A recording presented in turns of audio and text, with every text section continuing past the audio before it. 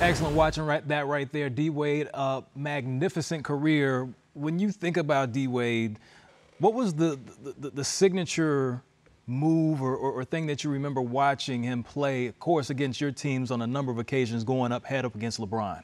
Yeah, for me, the thing that I think about in Dwyane's career, and this is going back to when he was first drafted, I was with the Phoenix Suns at the time. That team that won a title for Miami with he and Shaq together, they had no ability whatsoever to keep up with our 7 seconds or less Suns. They wanted no piece of us. Pat Riley was very vocal about wanting no piece of us. They had lost us 2 times by 30 points each.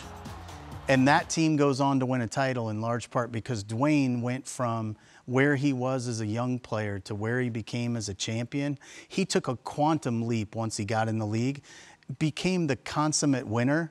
And the thing that I think about relative to Miami and Dwyane more than anything else, this was a freak of nature shot blocker from the 2-guard position. His ability to be a defensive playmaker and steals and blocks without fouling really sort of changed the nature of the game, and actually, as quiet as it's kept, as much as people like to talk about Steph Curry revolutionizing the game, Dwyane's ability to do those things, to get steals and blocks without fouling, really changed the nature of defense in this league. Surpassed Michael Jordan early this season for the best shooting guard or guard ever to block shots in the NBA.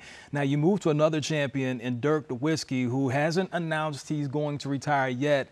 However, his last home game is going to be played. You can see both Dirk and D-Wade right here on this network. When you look at Dirk in his career, he's had so many great moments, an MVP, finals MVP, again, right here against the Phoenix Suns. What's remarkable to you about Dirk's career?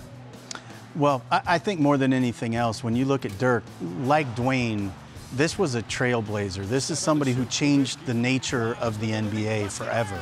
When he came into the league, he was essentially a spacing 5 before there was such a thing. They didn't know where to play him. People didn't know who to guard him with. He was the most impossible matchup in the Western Conference for several years.